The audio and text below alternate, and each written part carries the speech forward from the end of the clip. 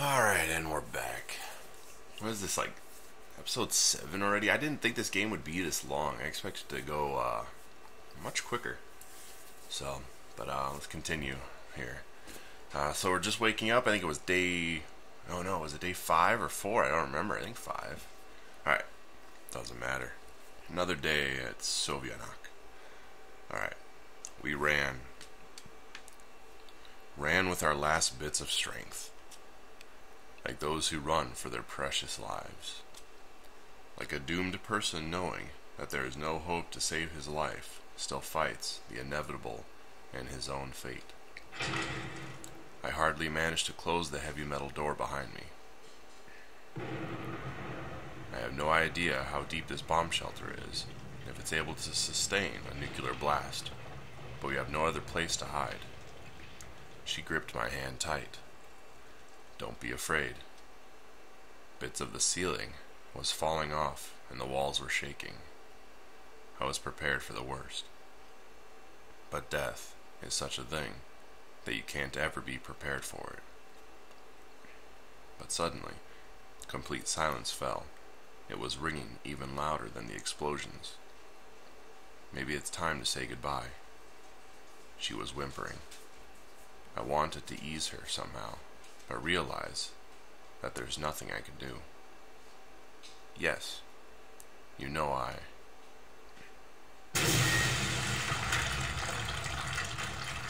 Ooh. A horrible bang almost broke my eardrums apart. It seems I am under a piece of collapsed ceiling, but I haven't felt any pain. All I wanted was to not let her go.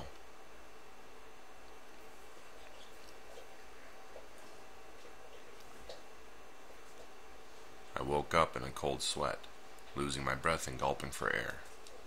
It took some time to come to my senses. It was a dream. It was just a dream. My inquired mind, however, refused to believe it. But who was that girl with me there? I didn't want to let her go. I didn't want to let her go off her... What?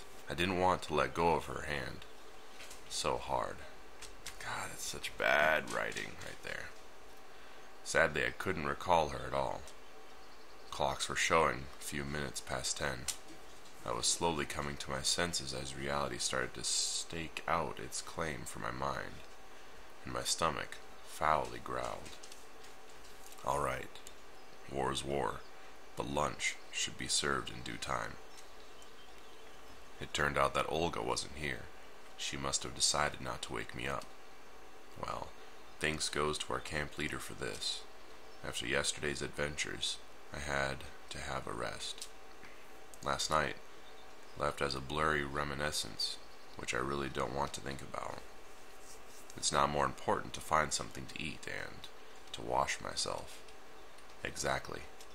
Because a pioneer must always be clean and tidy. Though I would agree with this thesis, even without being a pioneer.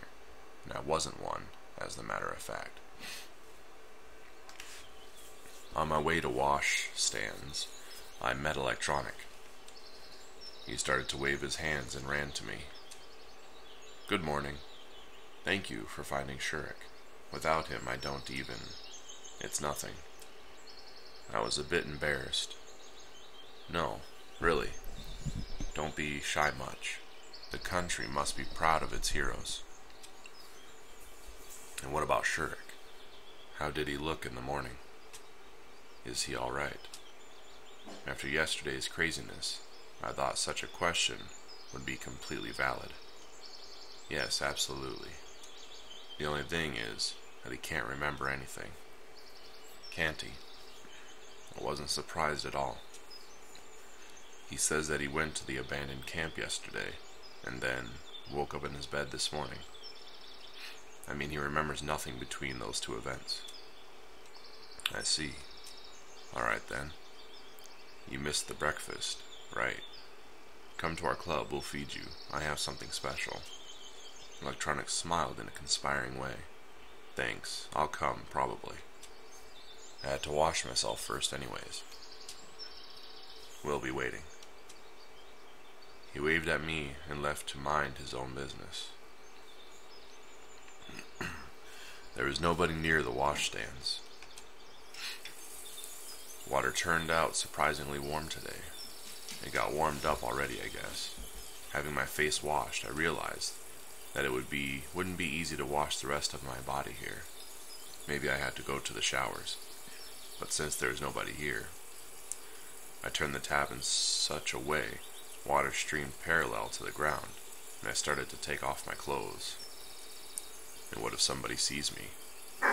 Well, I'll rinse and dry myself quickly and put on my clothes. Water which seemed warm for my hands and face felt bone-chilling cold for my body. The whole washing process took no longer than 10 seconds, and I started to wipe myself quickly afterwards. But I haven't managed to finish anyways. There were voices coming in from the footpath direction. The only solution came in a split second. I grabbed my clothes and dashed into the bushes. Turn that down a little bit. A moment later, Alyssa and Uliana appeared near the washstands. You could do it by yourself.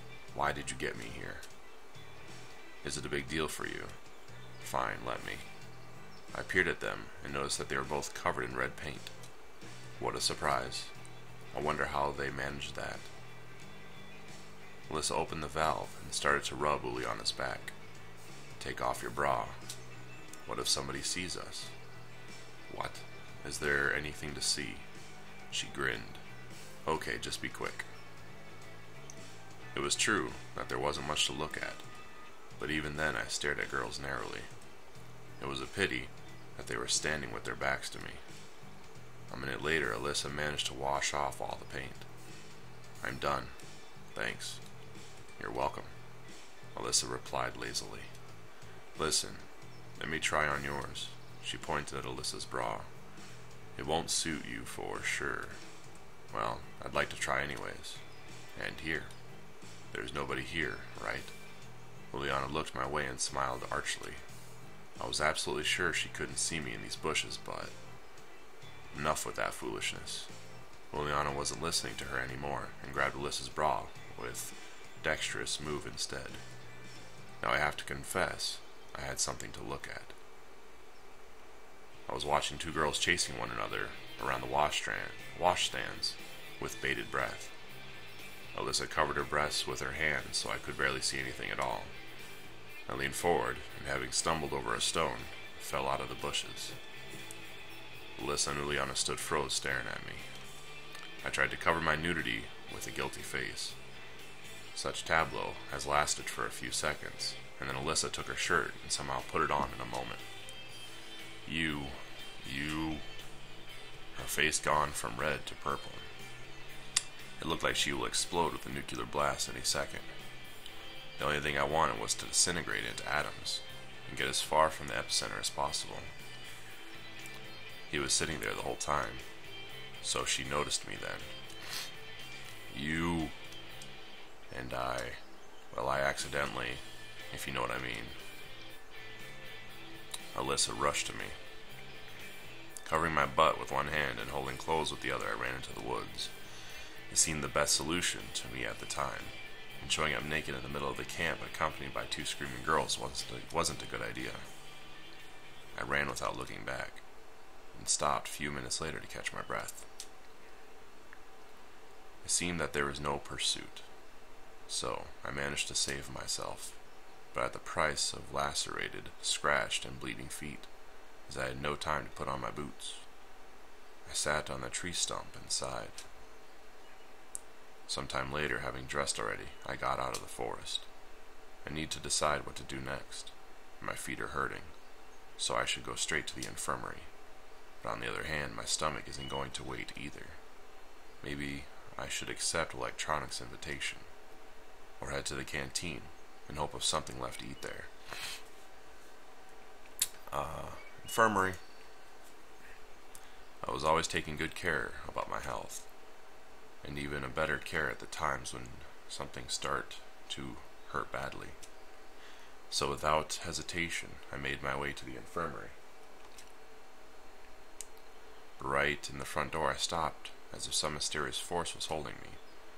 I had absolutely no desire to face the camp nurse without any urgent need. On the other hand, I almost did a great dead deed yesterday defending the infirmary. So she owed to me in some sense. I took heart and opened the door. Hello, nurse. Hi, Pioneer. Hello.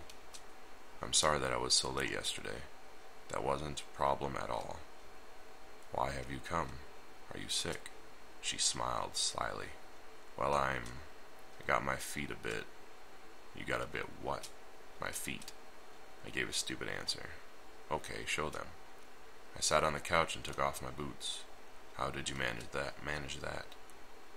I was better keep silent about anything happened near the washstands. Oof. Translation's getting a little bad. Well, okay, never mind. Wait a second. She rummaged in the drawer and took out a big red pill with a cross-shaped notch from the vial. And what is this for? I was disturbed by the size of the pill and its strange form. They are broken in halves usually, and not in quarters. This is to make an amputation of your legs unnecessary. What? Nothing. Don't be afraid. Pioneer. He'll take it, and we'll be all right. And why is this pill looks like that? Ooh, sorry, my dog is. Quiet, you. That's right. Shut your face. That's for patients who refuse to take medicines perorally. We screw them in with a screwdriver then. I didn't dare to ask where they were being screwed in actually. And now try to bear it a bit.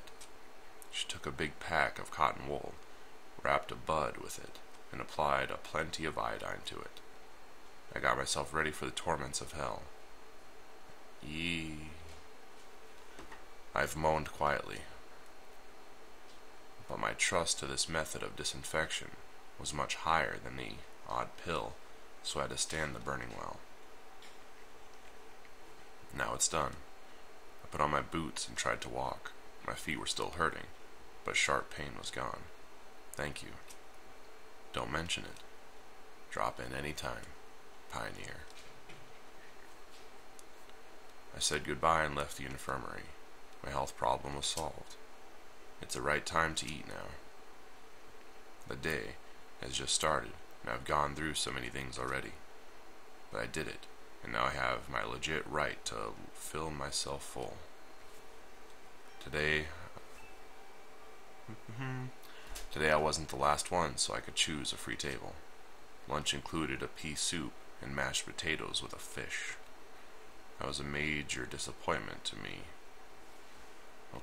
It was a major disappointment to me, as I don't eat fish in any form, and hence, I will get fewer calories than usual. Soon Slavia and Lena came to my table. Can we? She smiled nicely. Eh? Yes, sure. I stood up and pulled her chair. Please. I was in an excellent mood at the moment. Enjoy your meal. Saying that, Lena started staring at me and continued for some time, but then after realizing that she looked somehow odd, switched to her plate. You too. Do you have any plans for today, Semyon? Nope. I gave an honest answer, as I had no plans indeed, except for searching for answers. But it was more like a global goal. Do you want to have a boat ride to the island with us? The island. Well, I think I've seen it from the pier. For what? Olga asked to gather some strawberries. There's a lot of strawberries there, and they're so delicious. I could imagine that taste without even tasting it, just by looking at Slavia's face. Strawberries. And what is that for? I don't know, but it's indeed a great idea. Well, indeed it is. Moreover, I haven't been on the island yet. Yeah, sure. ... In 10 minutes, we were already standing at the pier. Well, here's the boat. Hang on, I'll go fetch the paddles now. I was left face to face with Lena. Do you like strawberries? Well, not really, but it's tasty. Lena smiled. I see. I didn't know what to say next, how to continue the conversation. If Slavia wouldn't be back, we could probably be sitting here till the very evening without saying a word. Here you go. She handed me a pair of hefty paddles. Yeah, thanks. We got up into the boat. I untied it, pushed off the shore, and tried to start paddling. And where exactly are we heading to? Right there. She pointed her finger at the island. This island is named Closest One. I wonder what captain gave it such a name. The island is close to the shore indeed. Aye, aye, Captain. If only I could know what is waiting for me ahead. I wasn't an experienced oarsman, more so. I've rowed a boat just once or twice in my entire life. It was less than half a mile to the island, but we are cutting our way in zigzags thanks to my skills. Approximately in the middle of our path, my arms hurt so badly that I dropped the paddles to get some rest. Well, isn't there any strawberries somewhere else? I mean, in more accessible places. But the tastiest ones grow there. Slavia gave me a puzzling look. It must be hard for you to row on alone. Lena, unlike Slavia, realized everything straight off. Oh, it's nothing. Anyway, I wouldn't let a fragile girl help me. The rest of the path I've spent concentrating on being alive while getting to the island. Slavia and Lena discussed something, but I wasn't listening. That was too much for me. At last, we have arrived. Completely exhausted, I got out on the shore and looked at the boathouse. It seemed so far away that I felt myself like a first person on the moon watching the earth rise. Here you are. Slavia handed me the basket. It was a small island, hardly 100 meters long, and it looked more like a birch grove, with even rows of trees covering the entire surface of it. Calm green sea spread beneath our feet, with wind causing lonely waves on its surface from time to time. This island looked like a lost paradise. It's no wonder that the most delicious strawberries grow here. We've got to split up. This way we'll do the job faster. Yeah, sure. But there are only 2 baskets, said Lena humbly. Oh, you're right, my bad. And how are we going to split up then? I'm going to work it with Lena. I'm working it with Lena. Let me go with you. Let's go. Oh, okay, that's fine. Slavia grabbed the second basket and ventured to the farther side of the island. Well, let's go. Yeah. Lena smiled. Just pay attention. Don't leave any single berry behind. You too. ... So, it was the harvest time. Indeed, strawberries were delicious here. I could probably eat it all if I wouldn't stop myself in time. Despite being wild grown, the berries were close to garden ones in size and had a rich red color, so it was clear that our visit here wasn't in vain. Lena followed me closely, as we only had 1 basket for the both of us. I felt like a real mushroom picker, examining each shrub and carefully pawing the grass. Well, you're much better than me, am I? Frankly, I'm not even counting them. Yeah, right you are.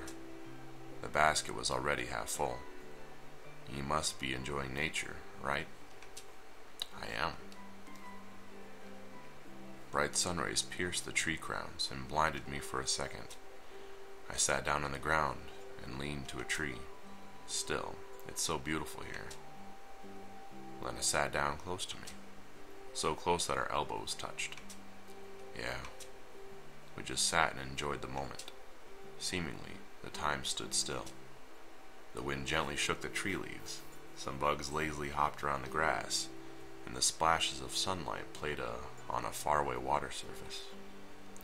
Oh, snap. Lena put her head on my shoulder. I was slightly surprised at first, but then I've heard her regular breathing, and thought that it's a matter of course. Probably she felt drowsy and wanted to take a quick nap. I just sat there and haven't thought of anything for a few minutes. then the words started crossing my mind with an ultrasonic speed. Lena. So close. Sleeping. So warm. So gentle. Feelings. I've gazed upon her. She had such a serene, such a tranquil look on her face, that it seemed that right now she's not here, but in some kind of better world. Don't know what would happen the next moment if there wasn't the voice of Slavia that I've heard. Semyon, Lena. I shook my head side to side a few times to come to my senses. Lena started to wake up. She opened her eyes and gave me an empty look. Had any dreams? Huh? Suddenly understanding that she dozed off leaning on my shoulder, Lena blushed. Oh, I'm sorry. That's fine. Slavia came to us, and so Lena rushed to get up. So, how much have you got? I've sighed. That's not a lot. Our basket was full of strawberries to the brim. Well, it's enough anyway. It's time to get back. I grabbed the basket, and we headed back to the boat. The way back took less time, as I tried to concentrate myself on rowing and avoiding everything else. My only wish was to get back alive, as the first trip didn't go by without consequence. Now my hands started to hurt just a few sweep of oars. What's that supposed to be? What word? Having moored up the boat, I had fallen to the ground with no energy left. Slavia, with Lena, leaned over me. You could have said something if it was so hard for you. Yes. Never mind, it's fine. I'll just lay here for a bit and everything will be alright. Okay. Then get those baskets to Olga, please, as we have something else to do. Yeah, sure. I was ready to agree with anything at that moment, just so I wouldn't have to get up. Slavia put the baskets full of strawberries next to me, and headed to the square happily chatting with Lena about something. The hardest thing is done anyways. That's what I thought before I got up and took the baskets. After the sport paddling, they seemed cement bags, while weighing barely above a few kilograms each. So the way to the camp leader cabin took much longer than usual. I had to stop after every 50 meters to have a rest. Once I finally made it, I put the baskets on the ground and sat into the sun lounger with difficulty. Olga, I've got presents for you. There was no answer. I hardly managed to get up and enter the cabin. There was nobody there. If you don't need it, it's up to you. I laid down on the sun lounger and fell asleep. What in the world? I had a weird dream about a strawberry race. I was paddling a boat with my last ounces of strength, trying to escape huge berries chasing me. My hands were failing me, and I could barely see anything because of sweat covering my face. Blood was hammering in my temples, but strawberries were getting closer. They were baring their teeth at me. But wait, strawberries with teeth. Semyon. I woke up. Olga was standing beside me, shaking her shoulders. I see you got a rich harvest, didn't you? I'll say thanks to the girls' help. Okay, but that's not all. Seriously, I was just anticipating the lovely rest I was about to have. Do you even know what these strawberries are for? A pie. I'm gonna guess a pie. Not a single idea. What an honest confession. Damn, it's a cake. We'll make a cake out of it. I see. Well, it makes sense. To honor the miraculous saving of Shurik. And it's all thanks to you. It was clear that getting strawberries wasn't the last thing to do. And why, please tell me, if I am such a hero, why do I have to organize a celebration in my name by myself? Well, I guess. So, I have an important task for you. We are missing yeast, flour, and sugar, and need it all in the canteen before dinner. And those who will make a cake can't deal with it on their own somehow. I've asked pitifully. Of course they can't. All of them are busy, and you are the only one in the whole camp who does nothing. While her words were partially true, it doesn't make it any easier for me now. Moreover, those words felt like a bullet to my head. So, write it down. You'll get yeast in the infirmary, flour in the library, and sugar in the clubhouse. Wait, I have no time, I'm in a hurry. Good luck. She smiled slyly and left. Of course, there are a lot of strange things in this camp. But yeast in the infirmary, okay, I can deal with that, but flour in the library, and sugar, no, it's beyond my comprehension. I spat on the floor. I don't want, and I will not believe this. Tell me, just tell me you're pulling my leg. I would not be surprised if the crowd of green fat trolls would appear here right now beside me, with every one of them feeling obligated to laugh at me. So maybe hell with this cake. I've been weighing my options for some time. No, if such a major Olga's plan would fail, I'll get it hot like no tomorrow. And it will complicate both my life and the camp and my search for the answers, which I've stopped for quite a while. It seems I have no other option. Infirmary it is. I feel like I've visited the infirmary too often recently. But what can I do? That's how things pan out. I sighed and knocked on the door. Come in. Nurse said it with a trace of singing accent. Good afternoon. Olga has sent me to get some. I hesitated slightly. Yeast. Ah, sure. She gave me a broad smile. It's just that I don't have any, Pioneer. How so? She said that... Well, I had some, but now nothing is left. I didn't even bother asking why she had them in the first place. Well, don't you worry. You can have some aspirin, for example. It could be of some use for me, actually. Where do I get it, then? I sighed. Take this. She opened the drawer and pulled out some kind of bottle. I took a closer look. It was Austin Kinscoe beer. ... What's the matter? The beer is also a fermentation product. She gave me a deep gaze. Nobody will even notice. She had a point, but everything just looked so grotesque to me that I couldn't find anything to say. Are you sure? Absolutely. Okay then. The bottle clearly didn't fit into the shorts pocket. Well, thanks. I mumbled shyly, leaving the infirmary. Well, beer certainly could replace yeast. Even my limited knowledge of chemistry and biology was enough to accept this. But, generally, walking around with this bottle in my hands looked like a silly idea to me, so I decided to bring it to Olga's cabin and hide it there. But I had to reach it somehow without anybody noticing the beer. I hid the bottle under my shirt. And everything could be fine, but I was called by Slavia at the square. Actually, she sprang out from behind me so suddenly that I even gave a start. How is it going? What exactly? Your search for ingredients. Ah, so you know already. Yes, I do. Slavia smiled. It's going all right. I answered, trying not to give away my unrest. What do you have there? She pointed at the bottle sticking out from under my shirt. Ah, this. She got me. Ah, it's nothing. I blushed with a silly giggle. It's time to go. I was almost running, leaving the square with puzzled Slavia behind.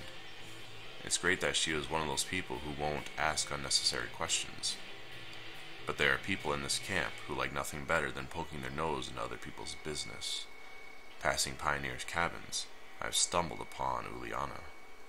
What are you hiding there? She gave me one of her cocky looks. I thought there was no point in denying anything, so I replied in a provoking manner. It's none of your business. I am a cipher officer bearing a message to the headquarters. You've got a big message. I was carrying a bottle at waist high, so I was slightly embarrassed. You might want some help. I'll deal with it on my own. I walked past her confidently and proceeded my way. To my surprise, she didn't say anything nor try to pursue me. There was nobody at Olga's cabin, so I managed to stuff the bottle under my bed successfully. Once I got outside, I sighed with relief. Really, I couldn't believe that I would ever worry about that much about a single bottle of beer. Like I got back into high school. It's a good thing that it's all safe now. Even if somebody will find it, I'll claim that it is not mine. I could always think of a suitable excuse for my enormous experience. Okay, library. If every other place in the cake component list at least made some sense to me, then the flower from the library made none. I thought hard on who and why would want it in the library, but couldn't find any sane explanation after all. Given Xenia's harsh nature, I better knock first. Open. Xenia had peered at me closely from under her glasses. What do you want? Don't think anything wrong, but I didn't want to look like an idiot, and decided to explain things carefully. I need some flour. Olga said that it's here. I understand that it sounds strange to keep flour in the library, but I was sent to you, and it's needed for the cake to celebrate Shurik's rescue. Yes, I have the flour, and what's so strange about it? Xenia replied with surprise. At that second, I felt myself like I got hit with a heavy weight on my head, and lost the ability to understand anything at all. Flour in the library. Sure, what's so strange about that? We're in the Wonderland. I'm Alice. Now I'm going to eat that magic mushroom, and I'll be back home. Hey. Yeah. I was daydreaming. Wait here, I'll be right back. She disappeared behind the bookshelves while I crisscrossed my hands and started waiting. The sound of a trapdoor groaning on its hinges reached me in a moment. Hey, you need some help? I inquired loudly. I'll deal with it. Xenia barked out to me. She seems to be in the basement, so I'll have to wait a little. Okie dokie. A few minutes passed, but Xenia still hasn't returned. I was starting to get worried as the door suddenly flung open, and Alyssa came into the library. She looked surprised too, seeing me here. What are you doing here? Am I not allowed to be here? I said rudely to her. Alyssa was clearly overwhelmed a bit. Why do I care? She snorted off and headed to Xenia's table. And why are you here then?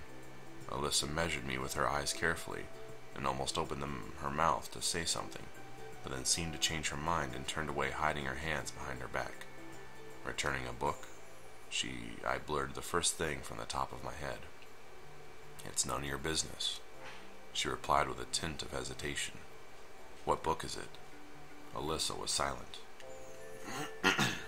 Oh, come on, let me see it. I wonder what does Miss High Voltage keep away reads. It's none of your business. Her voice was even less confident. Okay, I don't insist on anything. In fact, I was quite interested to find out what Alyssa was reading. Moreover, I was quite amused to see a book in her hands. TV, movies, or a computer, if it would be available here. All these things seemed to be much more appropriate entertainment for a girl like her. But she had a book instead. I'll just stay on guard. Curiosity killed a cat. Anyway, it's Alyssa, and that means it could quickly turn into a total mess. Plus, I still have some ingredients to collect. Well, I'll come later. Alyssa left the library quickly without looking at me. It got me thinking what this book could be about if she was so ashamed of it. Ashamed Alyssa is something out of the ordinary by itself. But Alyssa ashamed about a book. But what's the point in guessing now? There's no way to find anything out. Finally, a deep groan of Xenia rang out, reaching each and every corner of the library. Grab it.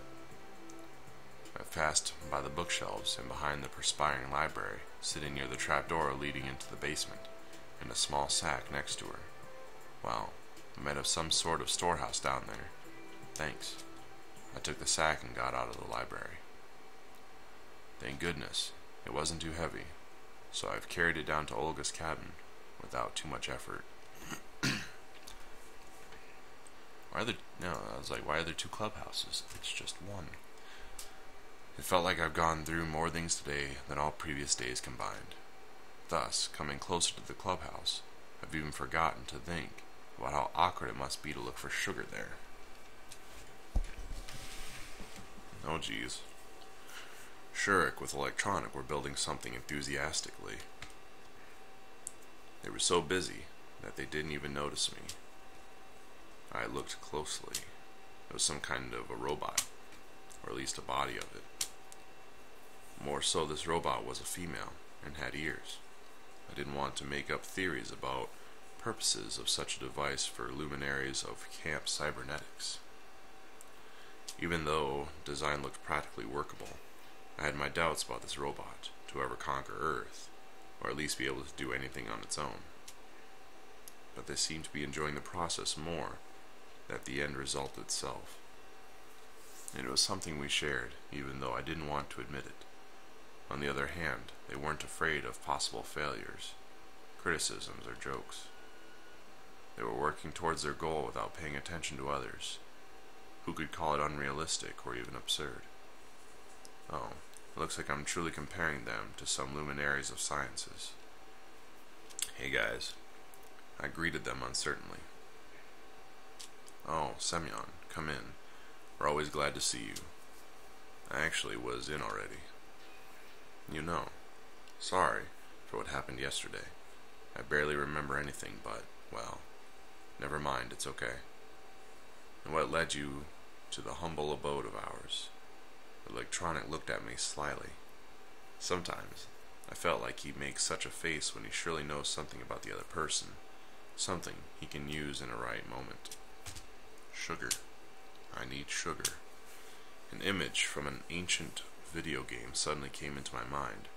Some kind of unit, like a builder or something, cried out loud from all its 5-pixel stature. Gold, we need more gold. We got it, said Electronic calmly. Why would you want it? I felt that I shouldn't explain to Shurik that they want to bake a cake for him. I shouldn't spoil a surprise. I don't know. Olga told me to get some. Okay, hang on. Electronic disappeared behind the door into the next room. Why do you have sugar here? Why not in the canteen? When a food truck came last time, it was the only thing to unload. Given that our building is closest one to the entrance, they decided to leave it here to save some effort. It's reasonable, isn't it? No, it's not. The door is opened, revealing Electronic hauling a huge bag behind him. I really didn't know what would be the size of the cake, but that was obviously too much sugar. Well, thanks, but I don't need it all. But where could we place it? Electronic gave me a surprised look. We don't have a place for it. You asked for sugar, so take it. It seemed that the previous smile of his wasn't there without a reason. Maybe you'll help me then. It's not that far to carry. We are busy. He pointed his hand to the robot. I gazed at Shurik. He owed me in the end. He halted, then looked away in shame. I sighed, took the bag, and headed to the door. Thanks anyway, said I at parting, exerting myself. But I didn't manage it too far. Just after a mere 20 meters, I had to put the bag down to have a rest. I had no idea how much it weighed. It felt more than 20 kilos. On one hand, it was just 200 meters to the canteen. On the other hand, even such a distance with this payload on my shoulder, or eventually in my hands, or on my 2 legs, or under my arm, or even on my head looked impossible for me to cover. And as I've set myself to move in minor sprints with prolonged pauses between them, so I couldn't get there by night at least, I've heard a voice behind me. Maybe I could help you. I saw Lena in front of me. I don't think you can. It was one of those moments when I painfully felt my dramatic lack of good shape. I could bring a handcart. A handcart? Why haven't I thought about it myself? Yes, that would be great. Wait here, I'll bring it. I'll be right back. She smiled and ran in the direction of the square. And what could I do without her? It's good that Lena isn't always that shy and can take the initiative sometimes. I started to think. She seemed quite unusual now, with no trace of shyness on her face, an actually complete opposite smile and confidence. The offer of help wasn't something extraordinary by itself, but getting it from Lena. A few minutes later, she came back with a smallish handcart and put a bag down on it. Thanks. Don't mention it. She blushed and looked down. Okay, oh, Lena, we all know is back. So I'll go then. Yes, see you. And thank you again, I shouted after her. Sometimes I felt like there were two different persons living inside of Lena, but the second one, confident, happy, and sometimes even bold, appears just when she talks to me. Or am I making it up again? I thought that it would be better if I get all the ingredients at once, so I headed to Olga's cabin with the handcart. Finally, it seems that everything was collected. I got the handcart with sugar outside, and put the sack with flour on it, followed by 2 baskets of strawberry that fitted somehow in between. And beer was under my shirt just in case. The day was coming to its end, so I had to hurry, as cake itself needed some time to be baked. Of course, I'd rather enjoy lying down, closing my eyes, and getting a decent sleep, but I just couldn't let Olga down. Indeed, after all the troubles, I even felt my personal responsibility for the success of this event. Coming to the square, I stopped for a moment to take a breath. It wasn't the cart that was heavy. It ran smoothly, without any noticeable efforts required. Just any physical load caused pain to me now, both physical and a moral one. Blink. I sat down on the bench and closed my eyes for a moment. What's that?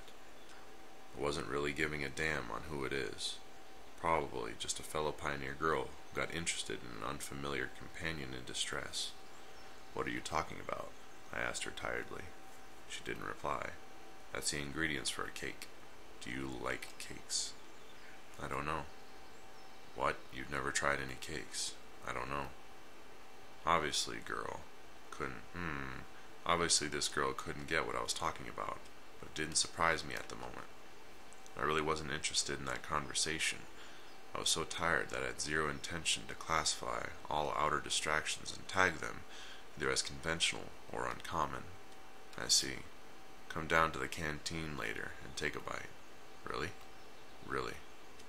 And what are they made of? What? I asked with indifference. These cakes. Well, some flour, some sugar, various fillings. Now that's a queer question. Doesn't she know what are cakes made of? And you have it all here.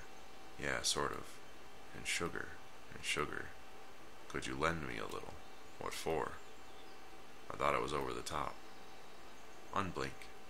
A sudden gust of wind made me grab the cart instinctively and open my eyes. However, nobody was here. Am I daydreaming? I've noticed though, that the sugar sack was untied, and a small heap of it had been poured out. It could be that she was scared away by wind and ran away. Having the sack fixed, I got up from the bench and continued my challenging strawberry way. There wasn't a single person near the canteen. No wonder. Dinner was still an hour away. I brought the handcart to the rear exit and handed the foodstuffs to the camp cook. She must have been told already what to do with them, as she gave me such an unpleasant look. I'm not sure how long it takes to bake a cake, but she had to hurry, it seems. I just wanted to relax during the remaining time up to the dinner. In short, I was so tired that I sat on the footsteps just waiting. Blink. My eyes have closed themselves. I guess I got so tired throughout the day that I didn't even notice how someone came and patted me on the shoulder. Unblink. Miku! Hi. Mika was standing before me. Yeah? I didn't need a mirror to imagine an expression of skepticism and annoyance on my face. Oh, excuse me. I must have interrupted you. No problem, I was just sitting here. Ah, alright then. Miko shined with a smile. I was just coming to dinner. I thought that it's time already, and then it appeared to me that it's too early. But I've decided to check, just in case. Maybe it's not me who is mistaken, but the clock is. Well, not the clock. Clocks can't be mistaken. It's just that I have misread it. She seemed to be ultimately confused now, and thus went silent. It's still about a half an hour before the dinner. Oh, that's great. Then I'll sit here and wait with you if you don't mind. Frankly speaking, I would mind. You know, I have some matters to attend to. I stood up quickly and left without saying goodbye, and ignoring Miku, as I always did, while she was screaming something after me. A minute later, I got to the square and sat on the bench with a firm intention to find a quiet and safe place here to wait for dinner. I think it is the first time since the last 4.5 days when I feel myself like that. I wasn't just irritated because of some insignificant details, but indeed, I was really angry. I've completely stopped to care where I am and why I'm here. I didn't care about how to get out either. What was driving me mad is that I always had to carry out some stupid task given by our camp leader, and it was always me who gets into stupid situations, and sometimes even ends up being a clown.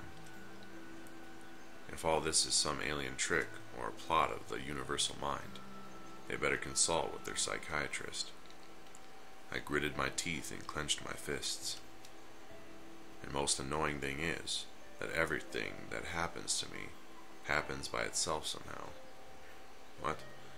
I'd be happy not to carry bags of sugar weighted a good pound, but I had no choice at all. I mean, any other option would lead to much worse consequences than a muscle strain or hurt pride. Who are you angry with? Juliana was standing in front of me and smiled slyly. Nobody, really. I have answered absently, but my fist gave me away. Just like that. Okay, it's up to you.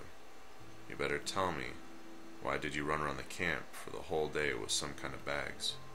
I had to, I replied reluctantly. I guess it was food. Maybe it was.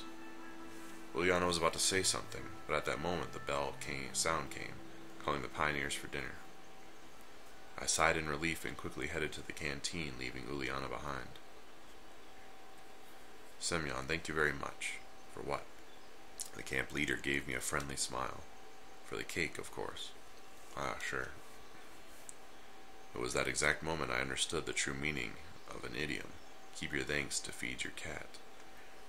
You haven't told anybody. This ought to be a surprise. Yeah, that's my boy. And now, off you go to dinner.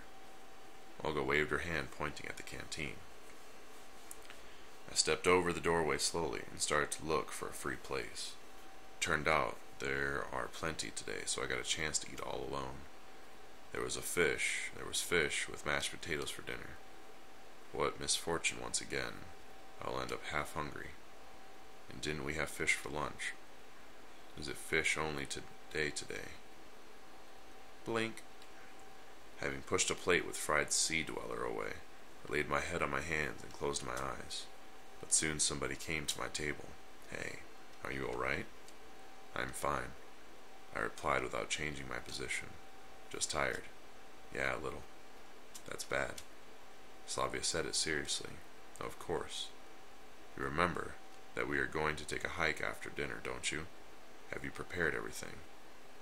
Unblink. What, where? I opened my eyes and lifted my head up instantly. Lena was standing by Slavia. The hike. She was surprised. Didn't you know? No. I put my head down on the table and covered it with my hands. If only I could sink into the ground right away. The girls remained silent. I stayed alone with my thoughts for some time, and that was fine to me. Maybe I could sit that way until the end of dinner time, but a strong voice of Olga was heard from the opposite part of the canteen. Guys, to celebrate a miracle rescue of our friend and comrade Shurik, we baked this cake for you all. I lifted my head idly and looked towards the camp leader, but couldn't see anything behind pioneers' backs. Just a second, and nothing about me rescuing Shurik. or gathering the ingredients for the cake. As if that's how it ought to be. Well, it would be wrong to expect anything else from our camp leader. Let's go, or we won't get our share. Slavia smiled. Let's go, Lena agreed. Yeah, sure. I got up with reluctance and tagged behind the girls. As we approached the pioneer crowd, Olga was just putting the cake on the table center. And now, what's going on there? The camp leader wasn't able to finish as Uliana rushed up from the pioneer crowd and dived into the cake. She managed to nibble it a few times before she was actually pulled away. She was kicking and screaming. I stared blankly from outside all this drama, smiling Alyssa, Lena that picked up some cream with her finger, all the furious pioneers around. I felt completely out of this place. I thought that if I closed my eyes now and opened them again, here I am, back to the safety of my apartment in front of my computer. Blink. Unblink. I blinked, but nothing has changed. Only the noise and the clutter became sharper. Uliana, that's the limit. In fact, behaving like this is a bit over the top even for her. Shirk has broken in the conversation, or the court-martial. Please, Olga. Hence the cake is celebrating me. It's no big deal. He hesitated. It doesn't matter. The camp leader turned to Uliana. And you. Today, I'm going to prosecute you to the fullest extent, so you'll behave next time. Whatever. She snorted and turned back. You won't be going for a hike with us tonight. As if I wanted to. I was more than willing to switch places with Uliana and skip the hike instead of her, but who knew? If I would have guessed beforehand, I'd be the first one to go berserk and smash down that damn cake. After a couple of minutes of confusion, pioneers started to dismiss. You have to get ready too. There'll be a lineup in the square in half an hour. I looked straight into the eyes of the camp leader, trying to express my attitude in a non-verbal way, but it seemed that I have failed. Don't be late. Uliana was sitting at the table when I approached her on my way to the exit. So why did you do it? She looked very upset, but she had a right to be so. I wanted to. Uliana replied abruptly. So, you're happy now? Of course I am. And you, have good luck hiking. She smiled mischievously, springed up and rushed out of the canteen. Well, a little bit of luck won't hurt. Walk, and you shall reach. It was exactly this proverb that kept twirling in my head all the way down to the camp leader's cabin. Somehow, I just couldn't manage to oppose, to pretend that I'm sick, or to just skip it without reason. The events of this day taught me submission, although sometimes whatever was happening made no sense to me. As I walked in, I had taken a thought. Well, in fact, how should I get ready? Clothes. I only have an overcoat and a pair of jeans. Anyway, I've forgotten to ask whether it's going to be overnight hike or not. Couldn't think of anything better. I grabbed the sweater that I had on me when I arrived in the camp. The night might be fairly chilly, and shuffled off to the square slowly. All the camp was already there, although it was about 10 minutes up to the time designated by Olga. I snuggled near the edge and waited patiently. The night was falling. If we are to be looked at from the outside, a fairly comical picture it would be. A crowd of pioneers lined up out of sheer habit was like waiting for a silent command from Bronze Genda. And that'll be all for this episode.